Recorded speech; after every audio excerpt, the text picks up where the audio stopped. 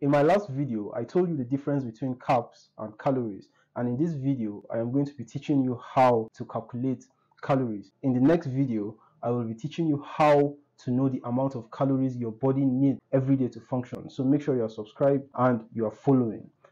To calculate calories is pretty much simple compared to calculating how much calories you need daily.